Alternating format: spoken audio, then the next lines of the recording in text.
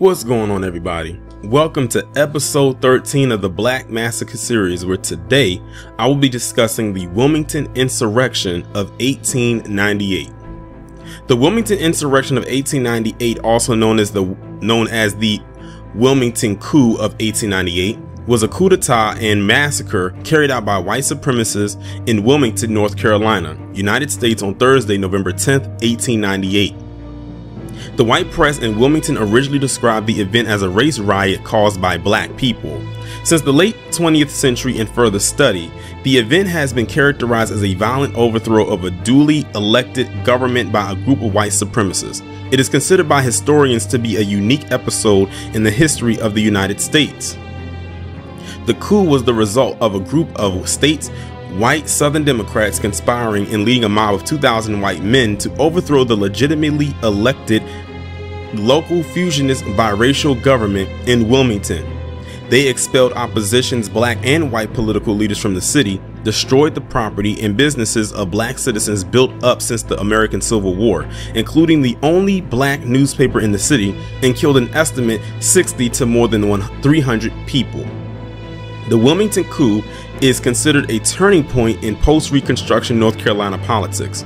It was part of an era of more severe racial segregation and effective disenfranchisement of African Americans throughout the South, which had been underway since the passage of a new constitution in Mississippi in 1890, which raised barriers to the registration of black voters. Other states soon passed similar laws. Historian Laura Edward writes, "What happened in Wilmington became an affirmation of white supremacy, not just in that one city, but in the South and in the nation as a whole, as it affirmed that invoking whiteness eclipsed the legal citizenship, individual rights, and equal protection under the law that black Americans were guaranteed under the 14th Amendment." In 1860, just prior to the outbreak of the American Civil War, the majority of Wilmington's population was black, and it was also the largest city in the state of North Carolina with a population of nearly 10,000. Numerous enslaved laborers and free people of color worked at the city's port and households as domestic servants and in a variety of jobs as artisans and skilled workers. With the end of the war, freedmen who lived in many states left plantations and rural areas and moved to towns and cities not only to seek work, but also gain safety by creating black communities without white supervision. Tensions grew in Wilmington and other areas because of a shortage of supplies. Confederate currency suddenly had no value, and the South was impoverished following the end of the Long War. In 1868, North Carolina ratified the 14th Amendment of the United States Constitution, resulting in the recognition of Reconstruction policies. The state legislature and governorship were dominated by Republican officials, with the governor a white man and the legislature made up of both white and black people. Freedmen were eager to vote and overwhelmingly supported the Republican Party that had emancipated them and given them citizenship and suffrage. However, conservative white Democrats, who previously dominated politics in the state, greatly resented this radical change, which they deemed as being brought about by black residents, unionists, carpetbaggers, and race traders referred to as scallywags. Resentment also developed over Confederate veterans being barred from voting and holding public office in the state for a period after the war. Many white Democrats were already embittered by the Confederacy's defeat. Insurgent veterans joined the Ku Klux Klan, which orchestrated violence and intimidation to deter blacks from organizing and voting. Democrats regained control of the state legislature in 1870. After the KKK was suppressed by the federal government through the Force Act of 1870, new paramilitary groups arose in the South. By 1874, chapters of Red Shirts, a paramilitary arm of the Democratic Party, had formed in North Carolina. Democrats developed a plan to subvert home rule, seeking to have local officials appointed by the state rather than elected by the people. They began circumventing legislation by taking over the state's judiciary and adopting 30 amendments to the state constitution, which affected widespread policy changes, including lowering the number of judges on the North Carolina Supreme Court, putting the lower courts and local governments under the control of the state legislature. rescinding votes of certain types of criminals, mandating segregated public schools, outlawing interracial relationships, and granting the General Assembly the power to modify or nullify any local government. By adopting these elements, the Democrats became identified as would-be bastions for white Americans. However, their control was largely limited to the western part of the state, within counties where demographically there were relatively few black Americans. As the Democrats chipped away at Republican rule, things came to a head with the 1876 gubernatorial campaign of Zebulon B. Vance, a former Confederate soldier and governor. Vance called the Republican Party begotten by a scallywag out of a mulatto and born in an outhouse. Through Vance, the Democrats saw their biggest opening to begin implementing their agenda in the eastern part of the state. However, in that region, poor white cotton farmers were often more fed up with the capitalism of big banks and railroad companies who charge high freight rates and use laissez-faire economics that worked against the already impoverished South. These farmers aligned with the labor movement, with many joining the People's Party, also known as the Populists. In 1892, as the U.S. plunged into an economic depression, the Populists banded with black Republicans who shared their hardships, forming an interracial coalition with a platform of self-governance, free public education, and equal voting rights for black men called the Fusion Coalition. Republicans and Populists agreed jointly to support municipal candidates. In the last decade of the 19th century, Wilmington, still the largest city in the state, continued to have a majority black population, with 11,324 blacks and 8,731 whites in 1890. There were numerous black professionals and businessmen among them, and a rising middle class. The Republican Party was biracial in membership. Unlike in many other jurisdictions, black people in Wilmington were elected to local office and also gained prominent positions in the community. For example, 3 of the city's aldermen were black. Of the 5 members of the Constituent Board of Audit and Finance, 1 was black. Black people also served in the civic positions of Justice of the Peace, Deputy Clerk of Court, and Street Superintendent, and as coroners, policemen, mail clerks, and mail carriers. African Americans also held significant economic power in the city. Many former slaves had skills which they were able to use in the marketplace. For example, several became bakers, grocers, dyers, etc., making up nearly 35% of Wilmington's service positions. By 1889, many black people had moved into other areas of the economy as well.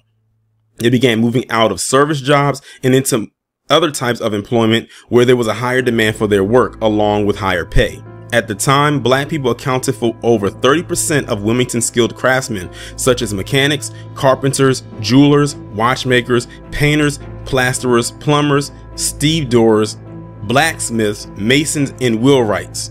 In addition, they owned 10 of the city's 11 restaurants, 90% of the city's 22 barbers, and one of the city's 4 fish and oyster dealerships. There were also more black bootmakers and shoemakers than white ones. 1/3 of the city's butchers were black, and half of the city's tailors were black. Lastly, 2 brothers, Alexander and Frank Manley, owned the Wilmington Daily Record, one of the few black newspapers in the state and reportedly the only black daily newspaper in the country. With the help of patronage and equitable hiring practices, a few black people also held some of the most prominent business and leadership roles in the city, such as architect and financier Frederick D. Saguar. Thomas C. Miller was one of the city's 3 real estate agents and auctioneers, and was also the only pawnbroker in the city, with many whites known to be indebted to him. In 1897, following the election of Republican President William McKinley, John C. Dancy was appointed to replace a prominent white Democrat as the U.S. Collector of Customs at the Port of Wilmington, at a salary of nearly $4,000, which is equivalent to $130,288 in 2021. The editor of the Wilmington Messenger often disparaged him by referring to Dancy as Sambo of the Customs House. Black professionals increasingly supported each other. For example, of the more than 2,000 black professionals in Wilmington at the time, more than 95% were clergy or teachers, professions where they were not shut out from competing, unlike doctors and lawyers. As black people in the area rapidly emerged in their newfound social status and progressed economically, socially, and politically, racial tensions grew. Former slaves and their children had no inherited wealth. With the collapse of the Freedmen's Bank, which had a Wilmington branch in 1874, some black residents of Wilmington lost most of their savings, and as a result, many distrusted banks. The debt slave metaphor, well known within the community, made many residents wary of debt. In addition, credit or loans available to them were marked up in price. The annual interest rate of credit charged up to black people was nearly 15% compared to under 7.5% to poor whites, and lenders refused to let African Americans pay off their mortgage in installments. This practice, known as principal or nothing, positioned lenders to take over black property and businesses through forced sales. The lack of inherited wealth, limitations to access to credit, and loss of savings through federal mismanagement and fraud created a combined effect in which black people could not save anything or otherwise acquire the means to own taxable property. Though they made up nearly 60% of the county's population, the property ownership among black residents in Wilmington was rare at just 8%. Of nearly $6 million in real and personal property taxes, they paid less than $400,000 of this amount. And while the per capita wealth for whites in the county was around $550, which is equivalent to $17,915 in 2021, it was less than $30, equivalent to $977.16 in 2021 for black people. Despite this, affluent whites believed that they were paying taxes in a disproportionate amount given the amount of property they owned relative to the city's black residents, who now held the political power to prevent affluent whites from changing this ratio. Additionally, there was tension with poor, unskilled whites who competed with African Americans in the job market and found their services in less demand than skilled black labor. Black people were caught between not meeting the expectations of affluent whites and exceeding the expectation of poor whites, paradoxically progressing too fast and too slow at the same time in the eyes of white residents. An example of the view that blacks were moving too slow can be found in the following excerpt from an 1898 magazine article. While thus numerically strong, the Negro is not a factor in the development of the city or section. With 30 years of freedom behind him, and with an absolute equality of educational advantages with the whites, there is not today in Wilmington a single Negro savings bank or any other distinctively Negro educational or charitable institution, while the race has not produced a physician or lawyer of note. In other words, the Negro in Wilmington has progressed in very slight degree from the time when he was a slave. His condition can be summed up in a line. Of the taxes in the city of Wilmington and the county of New Hanover, the whites pay 96 2/3%, while the Negroes pay the remainder 3 1/3%. The Negro in North Carolina, as these figures show, is thriftless, improvident, does not accumulate money, and is not accounted a desirable citizen. This sentiment was echoed even among whites who aligned politically with African Americans, such as Republican Governor Daniel L. Russell. An impression prevails that these colored people have grown greatly in wealth, that they have acquired homesteads, have become taxpayers, and given great promise along these lines. It is not true. In North Carolina, they had a fair chance, as in any other southern state, perhaps better than any other. And here it is sad to hear their frequent boast that they own 8 million of property. This is about 3% according to the last tax list, the total of which shows an amount much less than the actual total values of the state, but this fact does not disturb the proportion between the races. They are 30% of the population. After 30 years of opportunity, they have 3% of the property. True, they may claim that this is all net gains as they started with no property. But they did not start with nothing. They started with enormous advantages over whites. They were accustomed to labor. The whites were not. They had been for generations the producers of the state, and the whites the consumers. They were accustomed to hardship and privation and patient industry. They had the muscle. If in this 30 years they have only acquired this pittance, where will they be in another 30 years, considering that the advantages of their start are largely, if not entirely, lost? The homes and businesses of successful African Americans were sometimes torched by whites at night, but because black residents had enough economic and political power to defend their interests, socially things were relatively peaceful. The dynamics continued with the elections of 1894 and 1896, in which the Republican Populist Fusion ticket won every statewide office, including the governorship in the latter election won by Daniel L. Russell. The Fusionists began dismantling the Democrats' political infrastructure, namely by reverting their appointed positions in local offices back to offices subject to popular elections. They also began trying to dismantle the Democratic stronghold in the less populated western part of the state, which allowed Democrats more political power through gerrymandering. The Fusionists also encouraged black citizens to vote, who constituted an estimated 120,000 Republican sympathizers. By 1898, Wilmington's key political power was in the hands of the Big Four, who were representative of the Fusion ticket. The mayor, Dr. Silas P. Wright, the acting sheriff of New Hanover County, George Zadok French, the postmaster, W. H. Chadbourne, and businessman Flavio W. Fosters, who wielded substantial support and influence with black voters. The Big Four worked in concert with a circle of patrons made up of about 2,000 black voters and about 150 whites, known as the Ring.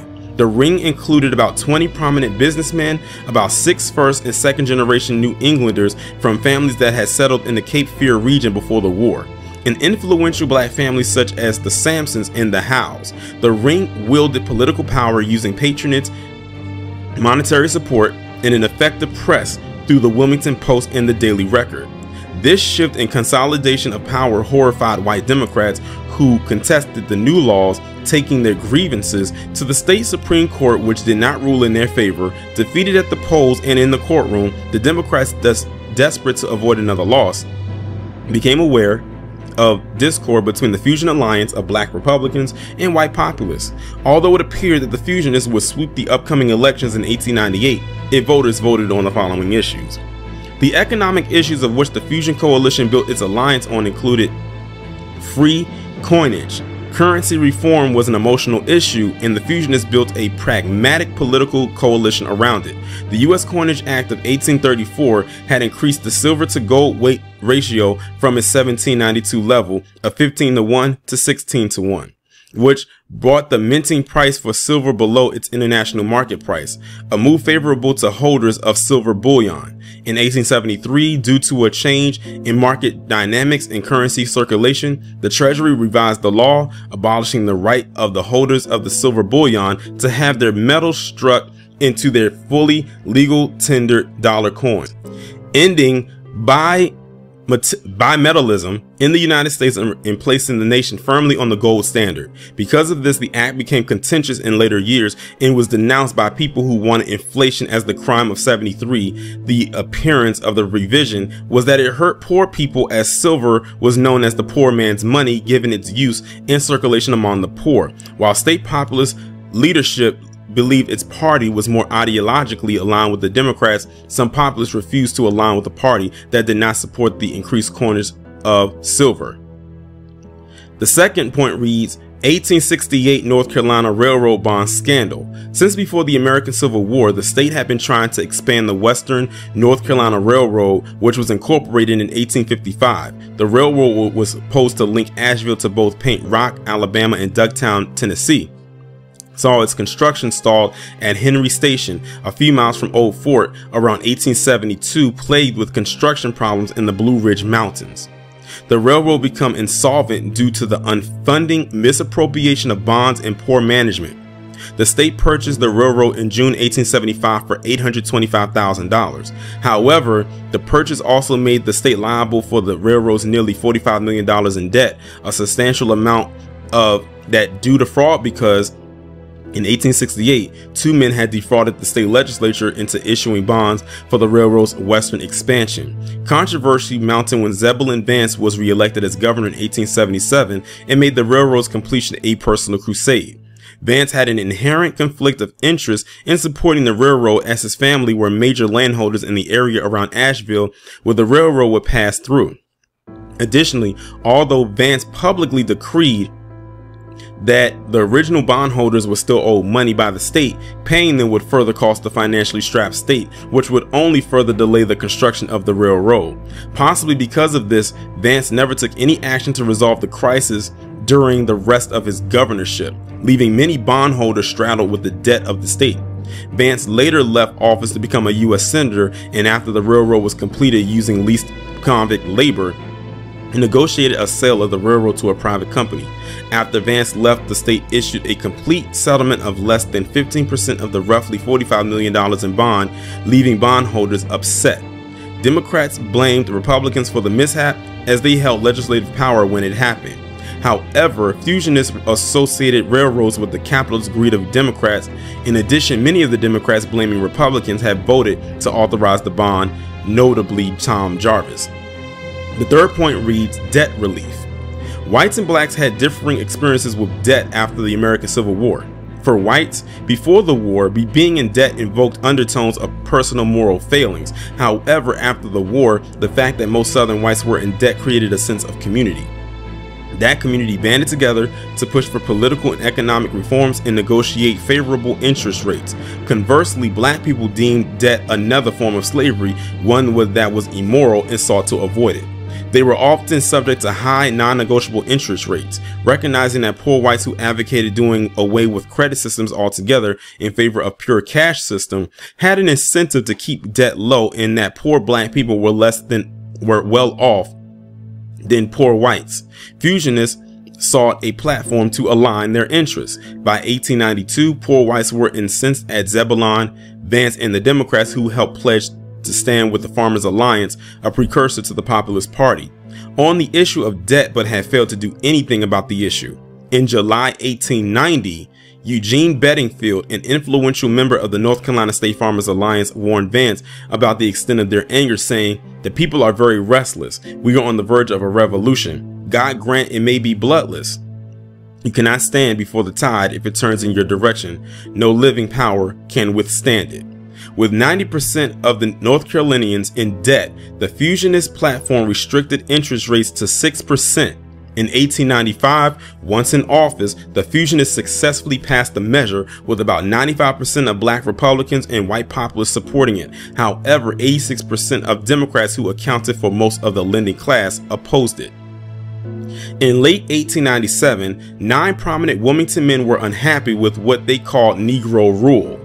They were particularly aggrieved about fusion government reforms that affected their ability to manage and game, or such as to fix their advantage, the city affairs. Interest rates were lowered, which decreased banking revenue. Tax laws were adjusted, directly affecting stockholders and property owners, who now had to pay like a proportion of taxes on the property they owned. Railroad regulations were tightened, making it more difficult for those who had railroad holdings to capitalize on them. Wilmington Democrats thought these reforms were directed at them, the city's economic leaders.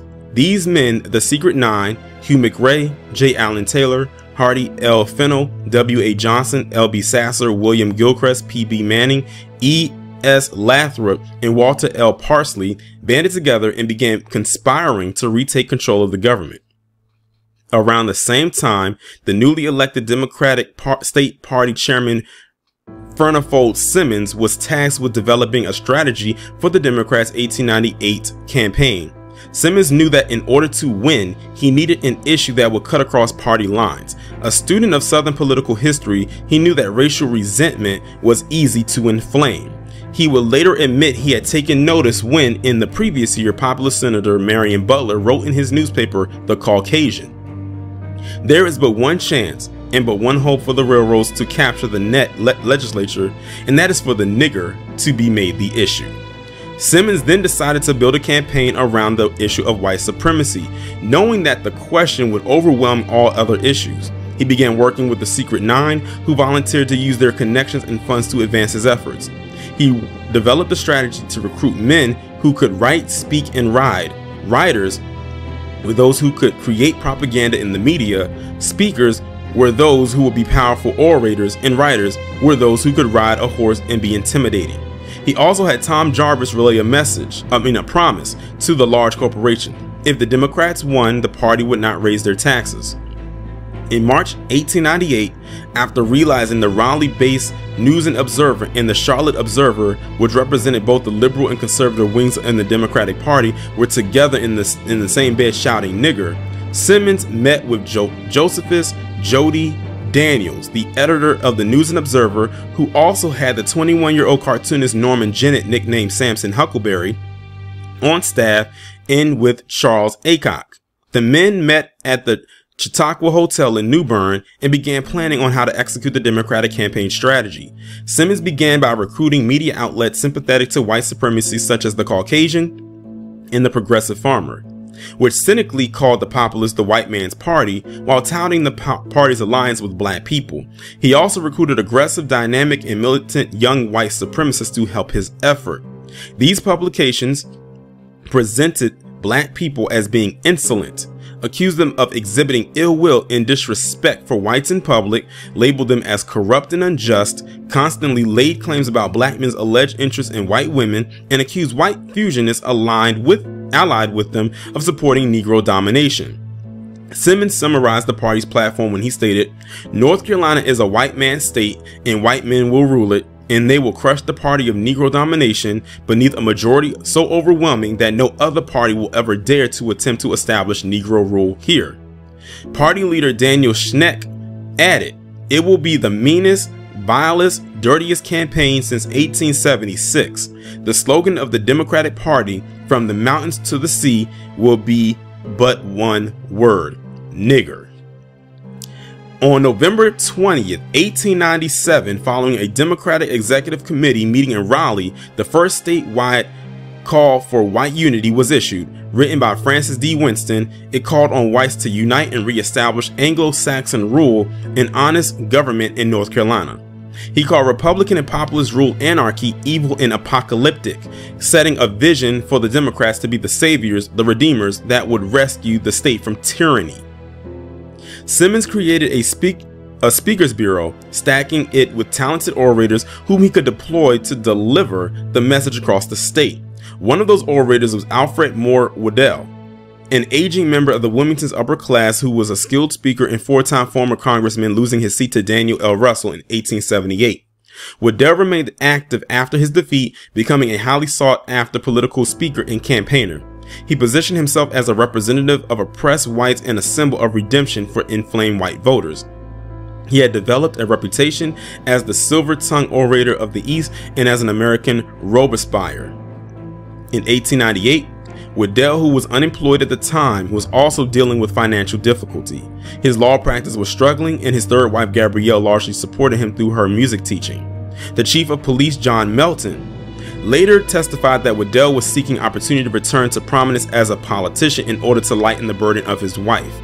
Waddell aligned with the Democrats in their campaign to redeem North Carolina from Negro domination. Melton stated that Waddell, who had been out of public life for a while, saw the white supremacy campaign as his opportunity to put himself before the people and pose as a patriot, thereby getting to the feed trial.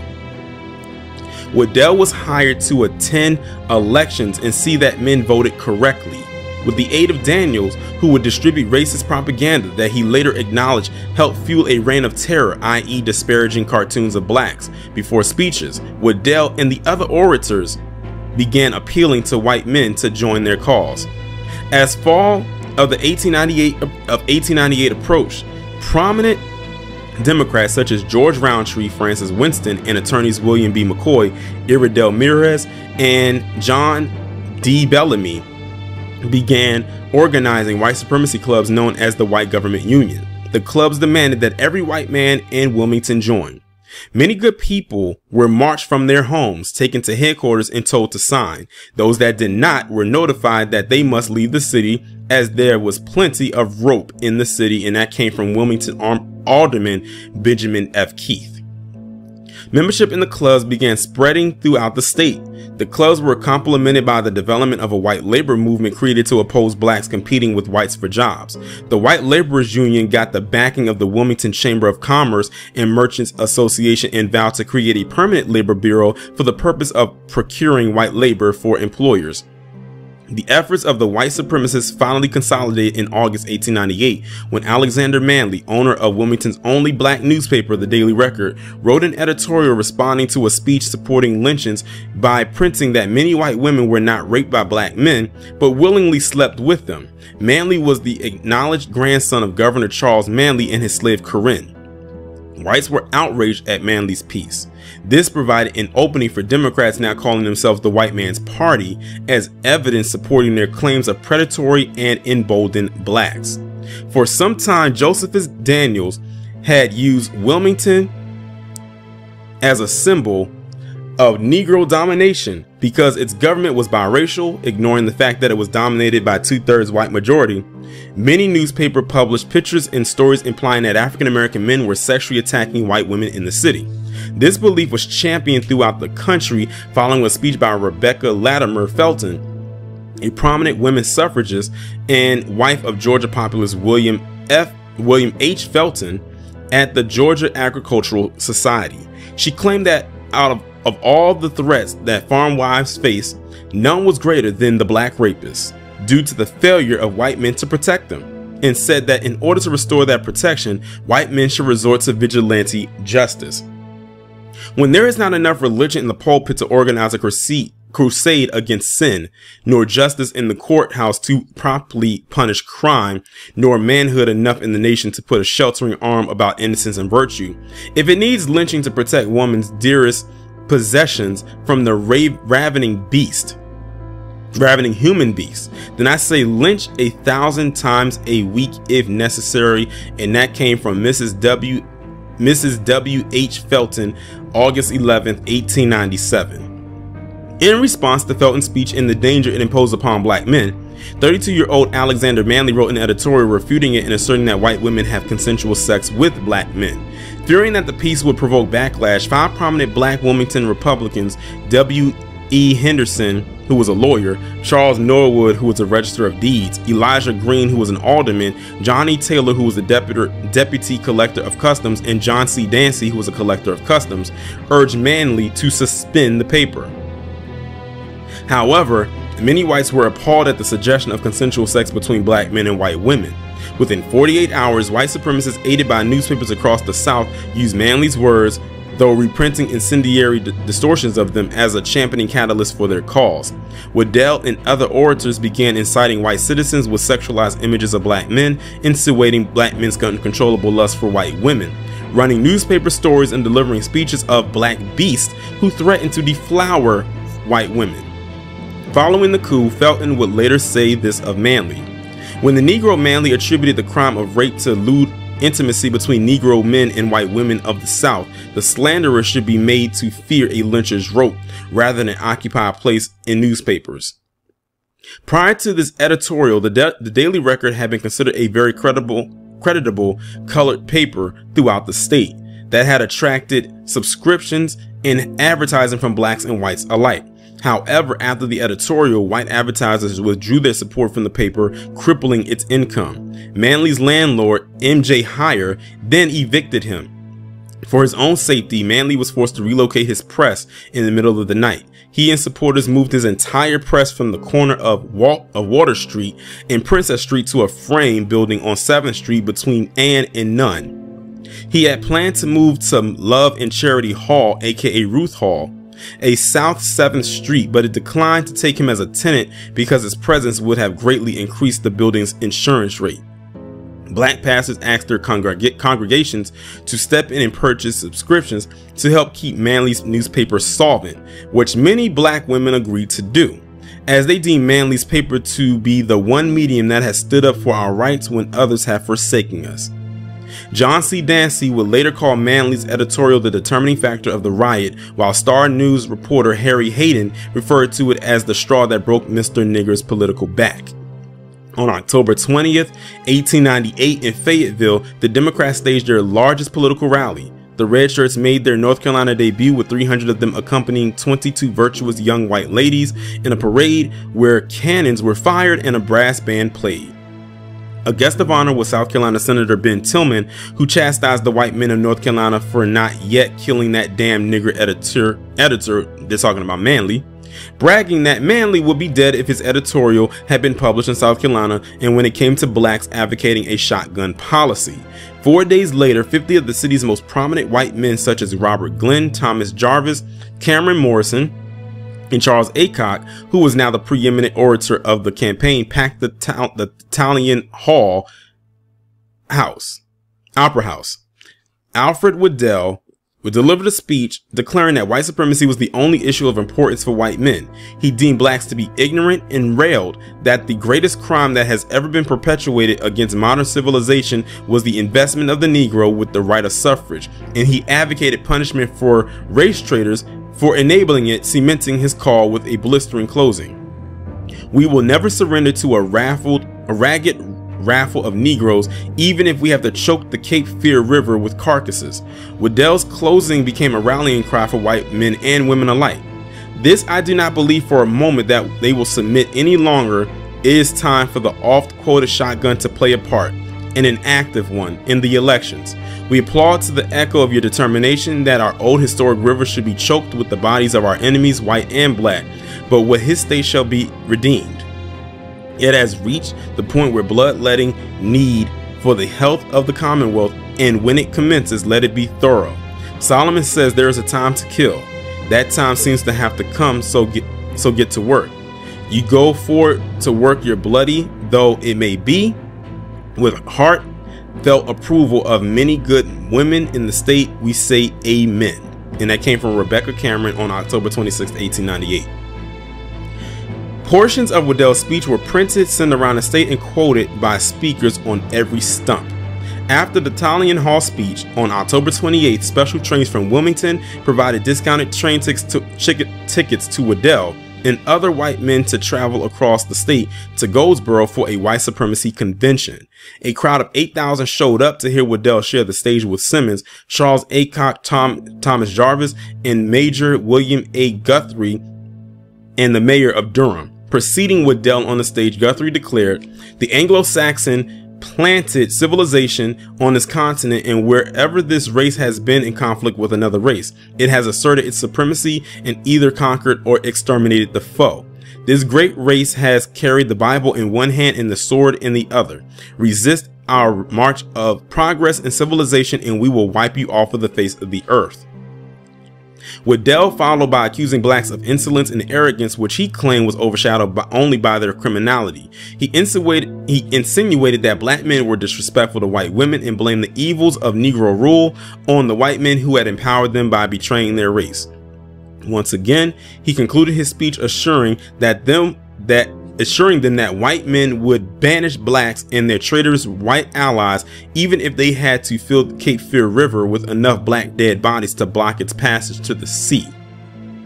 Waddell's speech so inspired the crowd that the red shirts left the convention and started terrorizing black citizens and their white allies in the eastern part of the state right away. They destroyed property, ambushed citizens with weapon fire, and kidnapped people from their homes and whipped them at night, with the goal of terrorizing them to the point where Republican sympathizers would be too afraid to vote or even register to do so.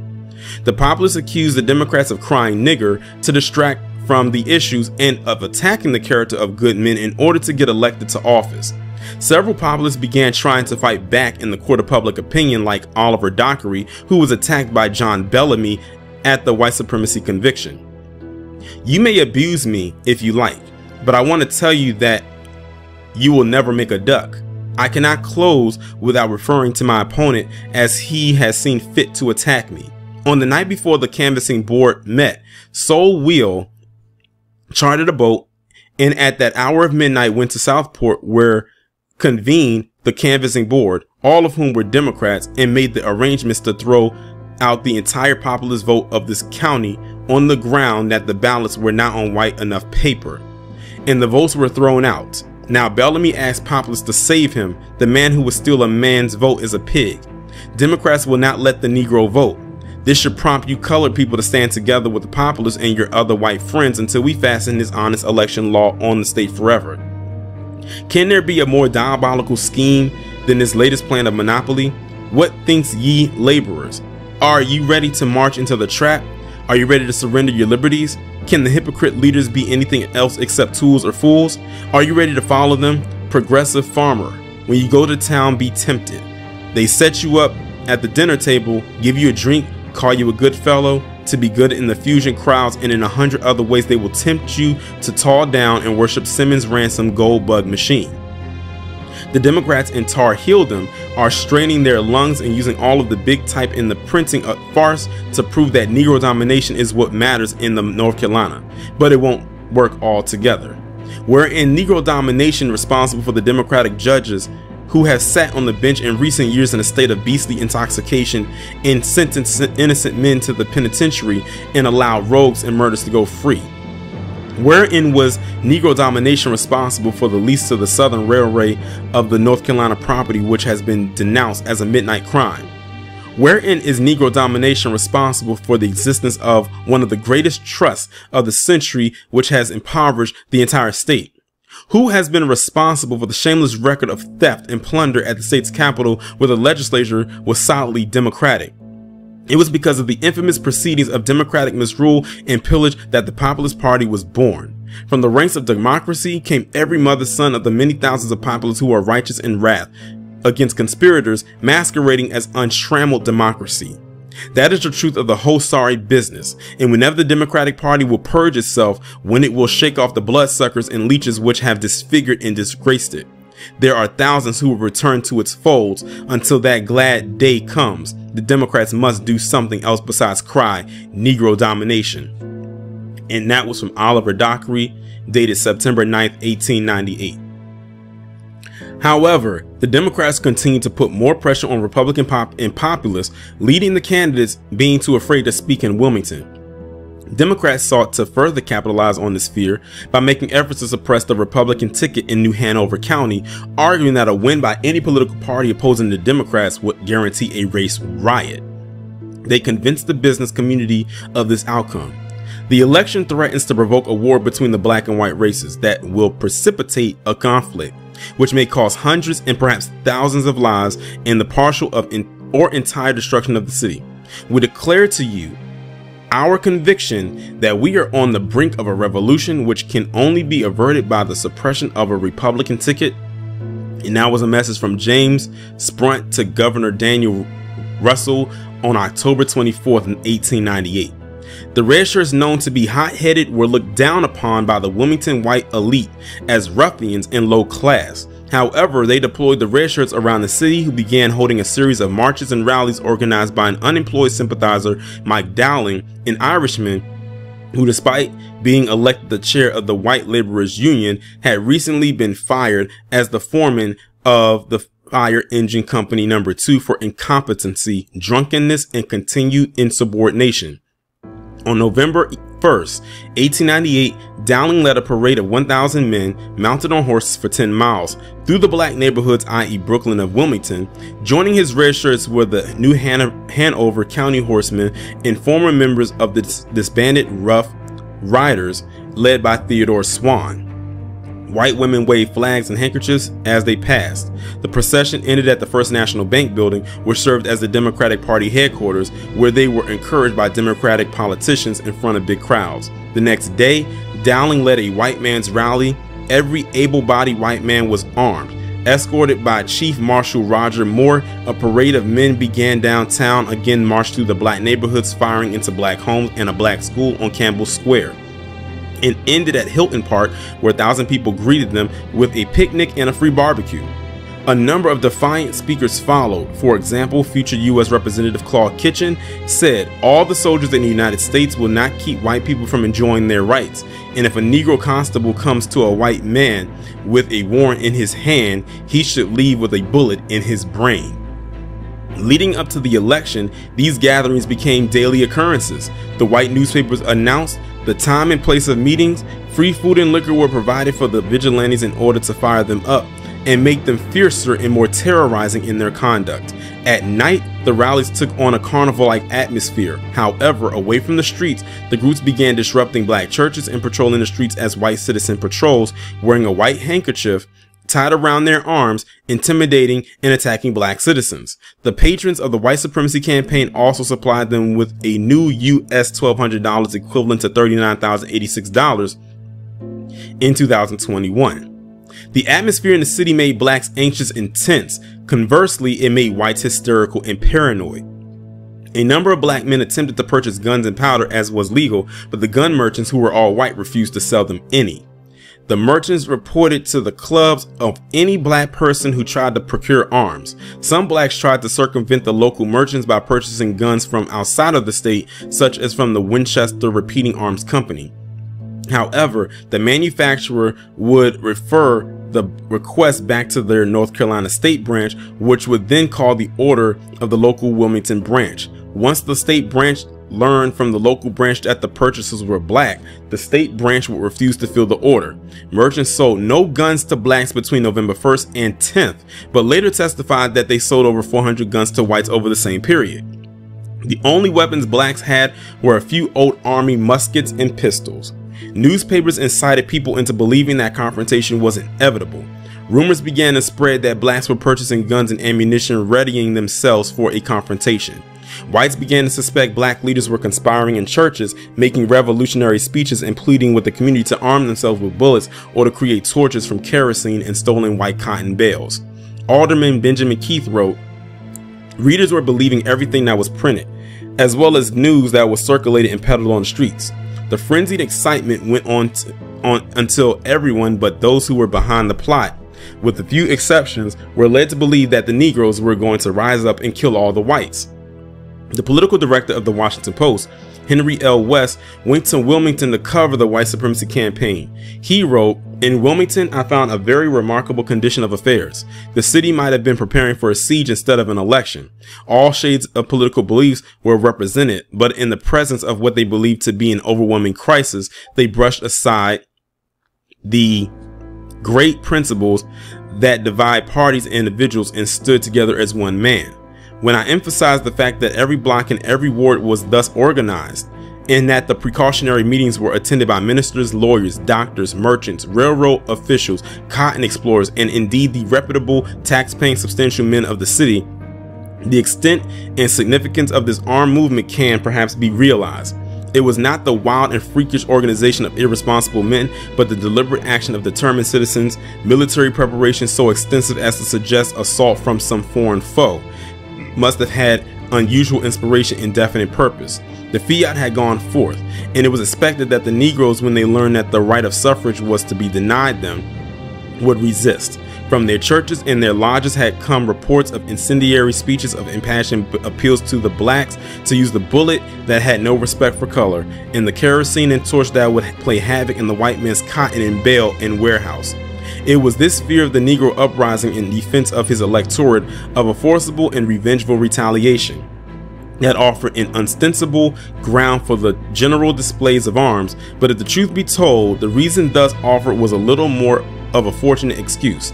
The whites had determined to regain their white supremacy, and the wholesale armament was intended to convey to the blacks an earnest of this decision. There would have been rapid-fire guns and Winchester rifles if every church had held a silent pulpit, and every lodge room where the Negroes met had been empty. White supremacy, therefore, was the magnet that attracted to tie the bound that one overwhelming force that dominated everything. The Democrats hired 2 detectives to investigate the rumors, including 1 black detective. However, the detectives concluded that the black residents were doing practically nothing. George Roundtree would later write that the 2 other black detectives claimed that black women agreed to set fire to their employer's home, and that black men threatened to burn Wilmington down if the white supremacists prevailed in the election. To prevent any black conspiring, the Democrats forbade blacks from congregating anywhere. Right before the election, the red shirts supported the white government union were told that they wanted Democrats to win the election at all hazards and by any means necessary, and even if they had to shoot every Negro in the city. The red shirts had so instituted a level of fear among the city's blacks that approaching the election that they were in a state of terror amounting almost to distress.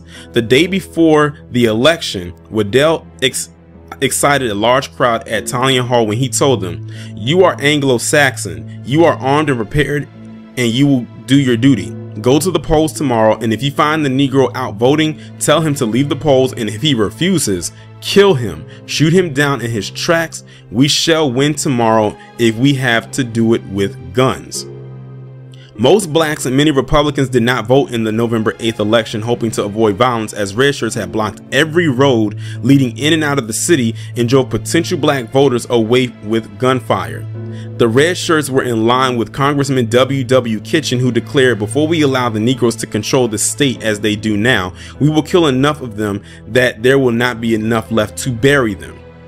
Governor Russell, who by this point had withdrawn his name from the ballot in the county, decided to come to Wilmington as it was his hometown, and he thought he might be able to calm the situation. However, when his train arrived, red shirts swarmed his train car and tried to lynch him.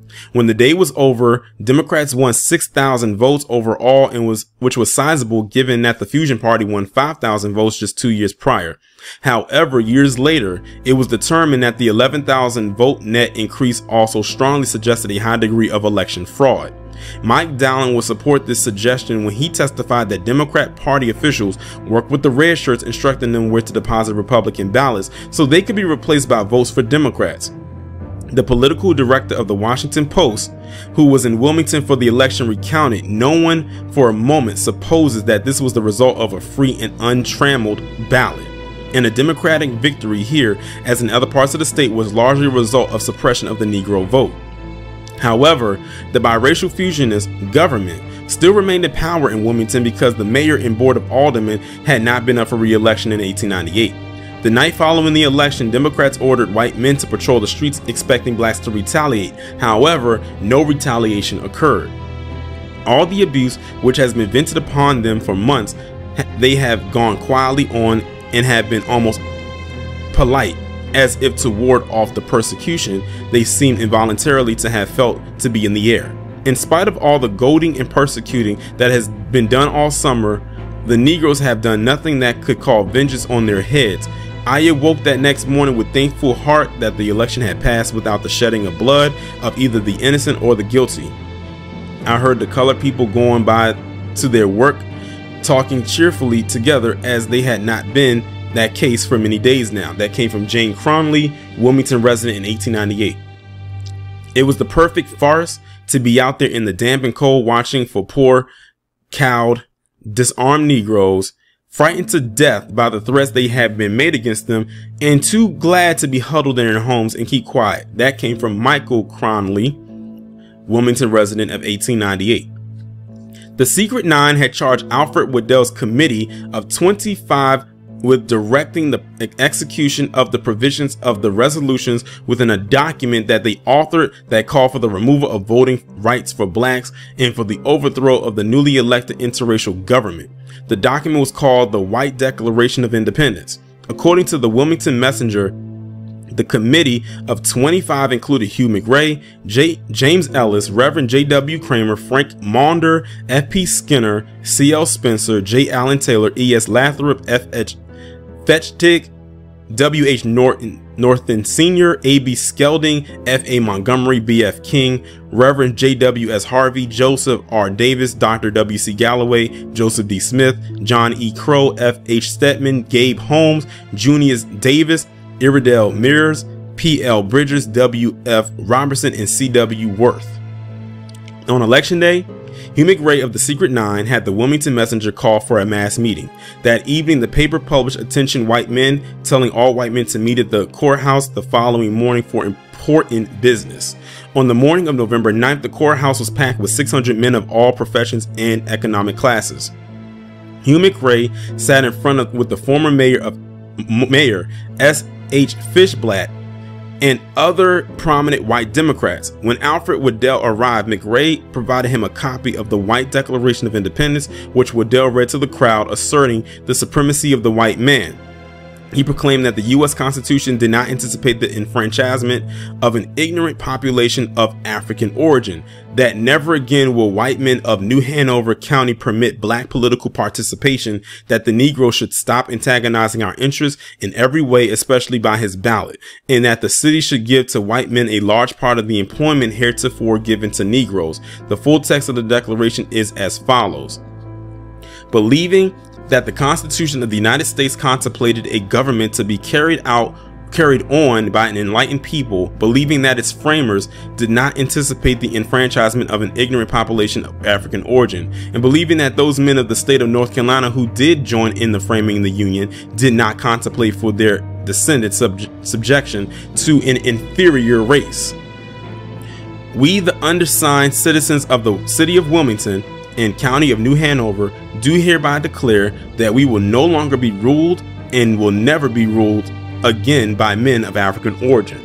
This condition we have in part endured because we felt that the consequences of the War of Secession were such as deprived us to the fair consideration of many of our countrymen.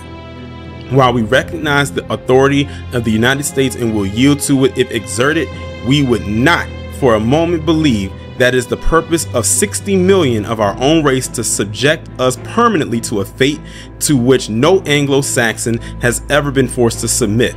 We therefore, believing that we represent unequivocally the sentiments of the white people of this country and city, hereby for ourselves and as representatives of them proclaim that the time has come for the intelligent citizens of this community owning 95% of the property and paying taxes in proportion to end the rule by Negroes, that we will not tolerate the action of unscrupulous white men in affiliating with the Negroes so that by means of their vote they can dominate the intelligence and thrifty elements in the community, thus causing business to stagnate and progress to be out of the question.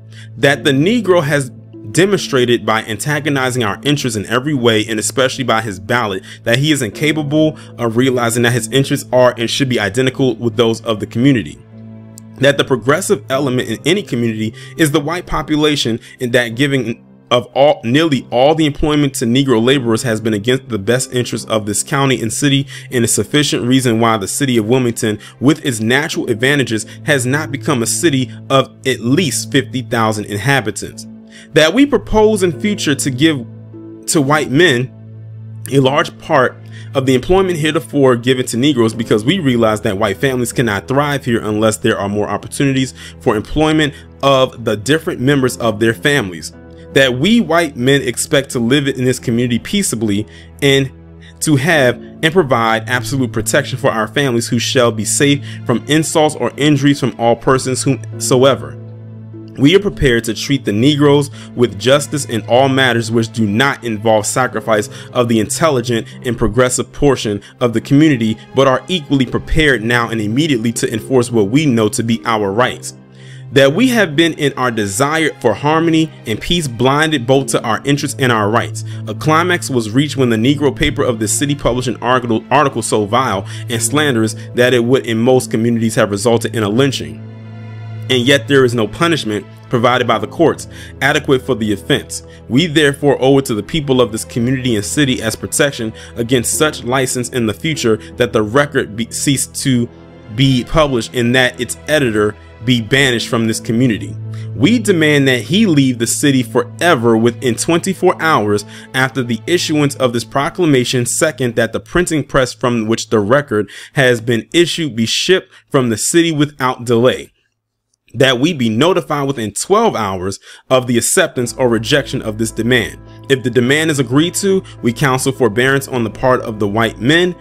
If the demand is refused or no answer is given within the time mentioned, then the editor Manley will be expelled by force. The crowd gave Waddell a standing ovation, and 457 signed their names to adopt the proclamation, which would be published in the newspapers without concealing who they were. The group then decided to give the city's black residents 12 hours to comply with it. Alexander Manley had already shut his press down and left town when he was alerted by a white friend that the red shirts were going to lynch him that night. Manley's friends gave him $25 and told him a password to bypass white guards on Fulton Bridge, as bands of red shirts were patrolling the banks, trains, and steamboats. Once Manley, along with his brother Frank and two other fair-skinned black men, Jim Telfain and Owen Bailey, approached the guards after escaping through the woods, the guards let them pass. The guards, believing the four men to be white, also invited them to the necktie party they were going to that evening for that scoundrel Manley. The guards even loaded their buggies with Winchester rifles in case they spotted Manley on their way out of the city. Waddell's committee of 25 summoned the Committee of Colored Citizens, or the CCC, a group of 32 prominent black citizens, to the courthouse at 6 p.m. They told the CCC of their ultimatum, instructing them to direct the rest of the city's black citizens to fall in line. When the black men asked to reason with them and pleaded that they could not control what Manley did or what any other black person would do, Waddell responded that that the time had passed for their words. The black men left the courthouse and went to David Jacobs' barbershop on Dock Street, where they wrote a reply to the committee's ultimatum. We, the colored citizens to whom was referred the matter of expulsion from the community, are the persons and press of A.L. Manley, beg most respectfully to say that we are in no way responsible, nor in any way condone the obnoxious article that called forth your actions. Neither are we authorized to act for him in this manner, but in the interest of peace we will most willingly use our influence to have your wishes carried out.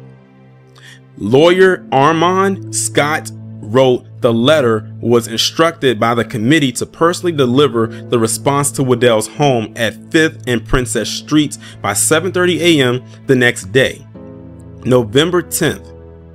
Scott was afraid and left the response in Waddell's mailbox. Scott later claimed that the letter Waddell had published in newspaper was not the letter he wrote. He said that the letter he authored expressed that Manley had ended the publication of the Daily Record 2 weeks before the election, thereby eliminating the alleged bias of a conflict between the races.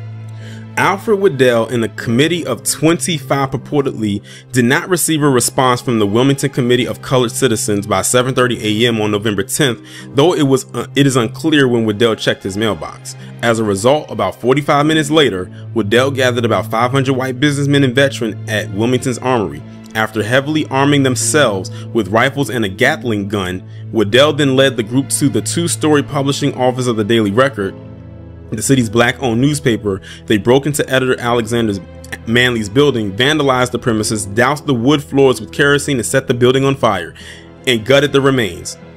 At the same time, black newspapers all over the state were also being destroyed. In addition, blacks along with the white Republicans were denied entrance to city centers throughout the state. Following the fire, the mob of white vigilantes swelled to about 2,000 men. A rumor circulated that some black people had fired on a small group of white men a mile away from the printing office. White men then went into black Wilmington neighborhoods, destroying the black businesses and property and assaulting black inhabitants with a mentality of kill every damn nigger in sight. As Waddell led a group to disband the drive out of the elected government of the city, the white mob rioted. Armed with shotguns, the mob attacked black people throughout Wilmington and primarily in Brooklyn, the majority black neighborhood. The small patrols were spread out over the city and continued until nightfall. Walker Taylor was authorized by Governor Russell to command the Wilmington Light Infantry troops, just returned from the Spanish-American War, and the Federal Naval Reserves, taking them into Brooklyn to quell the riot. They intimidated both black and white crowds with rapid-fire weapons, shooting and killing several black men. Hundreds of black people fled the town to take shelter in nearby swamps. As the violence spread, Waddell led a group to the Republican Mayor Silas P. Wright. Waddell forced Wright, the Board of Aldermen, and the police chief to resign at gunpoint. The mob installed a new city council that elected Waddell to take over as mayor by 4 p.m. that day. Once he was declared mayor, the Secret Nine gave Waddell a list of prominent Republicans who he was to banish from the city. The next morning, Waddell, flanked by George L. Martin and the Wilmington Light Infantry, marched 6 prominent black people on the list out of Wilmington. The other black people on the list had already fled. Waddell put them on a train headed north in a special car armed with guards who were instructed to take them over the state line. Waddell then gathered the whites on the list and paraded them in front of a large crowd, allowing G.Z. French to be dragged on the ground and nearly lynched from a telephone pole before he was allowed to board the train and leave the city. The coup was deemed a success for the business elite, with the Charlotte Observer quoting a prominent lawyer who said, "The businessmen of the state are largely responsible for the victory. We have tried to win the populace back by coaxing. In doing this, we have insulted some of the best businessmen in the state, but not so this year. Not before in years have the bankmen, the millmen, and the businessmen in general, the backbone of the property interests of the state, taken in such sincere interest. They worked from start to finish, and furthermore, they spent large bits of money on behalf of the cause. For several years, this class of men have been almost ignored. The number of black people killed by the mob by the end of the day, which was November 10th, is uncertain. Estimates have included about 20, more than 20 or more, somewhere between 14 and 60, as many as 60, at least 60, 90, more than 100, and exceeding 300. An additional number, variously estimated between 20 and 50, were banished in order to leave town by the mob. The Reverend J. Allen Kirk gave this statement about the experience. "It was a great sight to see them marching from death, and colored women, colored men, colored children, colored enterprises, and colored people all exposed to death. Firing began, and it seemed like a mighty battle in wartime. The shrieks and screams of children, of mothers, of wives were heard, such as caused the blood of the most inhuman person to creep. Thousands of women, children, and men rushed the swamps and lay there upon the earth in the cold to freeze and starve. The woods were filled with colored people, the streets dotted with the dead bodies. A white gentleman said that he saw 10 bodies lying in the undertaker's office at the time. At one time, some of their bodies were left lying in the streets up until the next day following the riot. Some were found by the stench and miasma that came forth from the decaying bodies under their houses. Every colored man who passed through the streets had either to be guarded by one of the crowd or have a paper pass given him the right to pass. All colored men at the cotton press and oil mills were ordered not to leave their labor but stop there, while their wives and children were shrieking and crying in the midst of the flying balls and in the sight of the cannons and Gatling gun. All the white people had gone out of that part of the city. This army of men marched through the streets and sword buckled to their sides, giving the command to fire. Men stood at their labors, wringing their hands and weeping, but they dared not move to the protection of their homes. And then when they passed through the streets, had to hold up their hands and be searched. The little white boys of the city searched them and took them every means of defense, and if they resisted, they were shot down. The city was under military rule. No Negro was allowed to come into the city without being examined or without passing through with his boss for whom he labored. Colored women were examined and their hats taken off, which were made even under their clothing. They went from house to house looking for Negroes that they considered offensive, took arms they had hidden, and killed them for at least expression of manhood. They gathered around colored homes, firing like great sportsmen firing at rabbits in an open field, and when one would jump his man, from 60 to 100 shots would be turned loose upon him. His escape was impossible. One fellow was walking along a railroad and they shot him down without any provocation. It is said by an eyewitness that men lay upon the street dead and dying, while members of their race walked by helpless and unable to do to them any good or their families. Negro stores were closed and the owners thereof driven out of the city and even shipped away at the point of the gun. Some of the churches were searched for ammunition and cannons turned toward the door in the attitude of blowing up their church if the pastor or officers did not open them that they might go through. While African Americans sought redress for the attacks at the federal level, many also blamed Manley for provoking the attacks by pushing white supremacists too far. John C. Dancy stated in a November 21st New York Times interview that Manley was responsible for the attacks and that before his editorials were relations between blacks and whites were most cordial and amicable, but the white men of the South would not tolerate any reflection upon their women. Journalist and orator John Edward Bruce agreed and spoke out against Manley's attempts to revolutionize the social order. Even the National Afro-American Council called for a day of fasting for African Americans to offer a hearty confession of our own sins without condemning the role of the white supremacists in the attacks. Along with Alex and Frank G. Manley, brothers who had owned the Daily Record, more than 2,000 blacks left Wilmington permanently, forced to abandon their businesses and properties. This greatly reduced the city's professional and artisan class and changed the formerly black majority city into one with a white majority. While some whites were wounded, no whites were reported killed.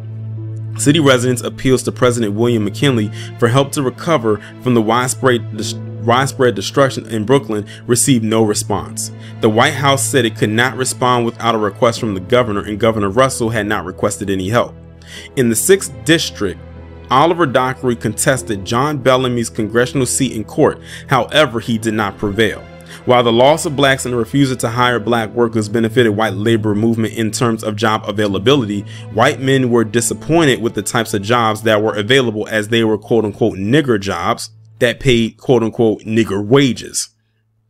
Subsequent to Waddell's usurping power, he and his team were re-elected in March 1899 to city offices.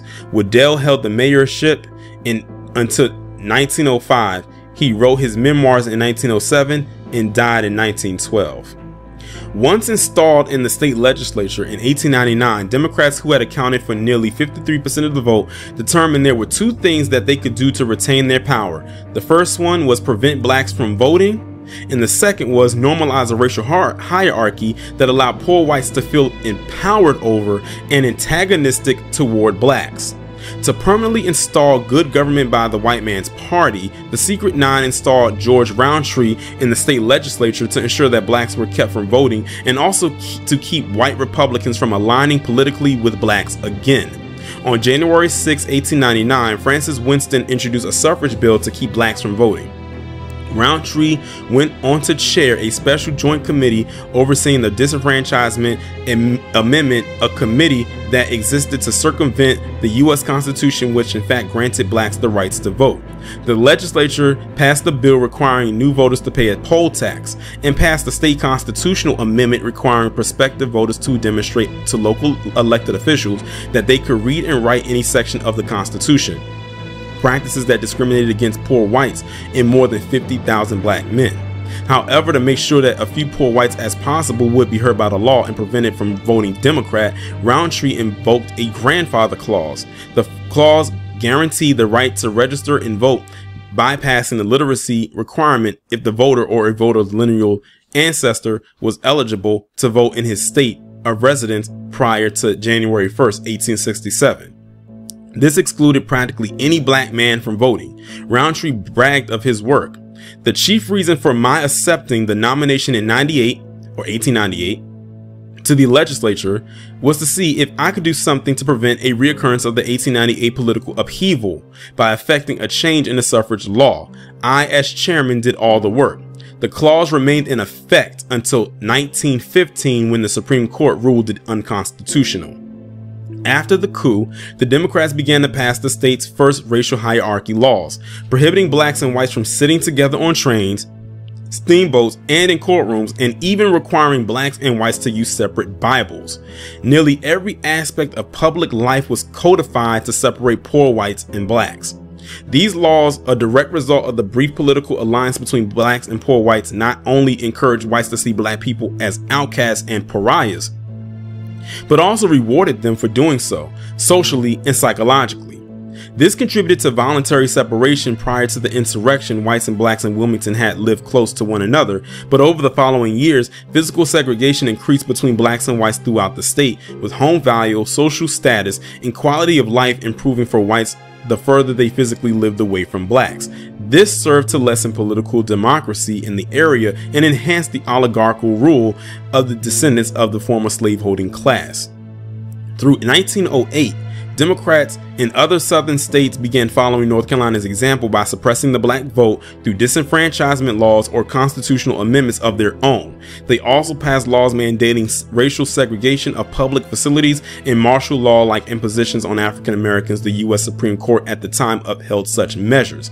2 years after the coup, the Democrats again ran on Negro domination, with disenfranchisement of blacks on the ballot. Gubernatorial candidate Charles Aycock, one of the campaign's orators, used what happened at Wilmington as a warning to those who dared to challenge the Democrats. He stated the disenfranchisement would keep the peace. When the votes in Wilmington were counted, only 26 people voted against black disenfranchisement, demonstrating the political effect of the coup.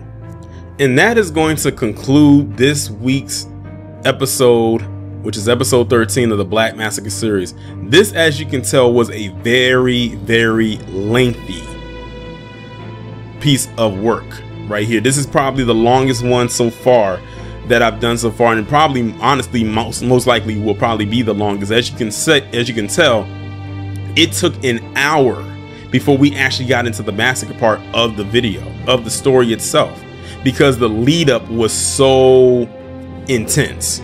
It got to about the 60-minute mark when we got to the actual massacre itself, and only spent about a good 10 minutes on it. So we can see what really eclipsed most of the massacre part, but the lead up is what was very important, the anticipation of it all right here. I know this is going to be a lot to unpack. Some of y'all are going to have to watch this more than once in order to really understand and grasp what this is displaying right here. But as you can already tell, history has a way of repeating itself, because as I was reading this, I'm sitting here saying to myself, a lot of what's happening here, while not as intense, is happening right now. So with that being said, we will be back here next Wednesday for episode 14 of the Black Massacre series. And not only will we be doing episode 14, but this will be the first Black Massacre series episode that we will be doing that is occurring in the 1900s. This was the last one of the 1800s. We will be heading into the 1900s next week, which of course will be the beginning of the 20th century. Stay safe and be one.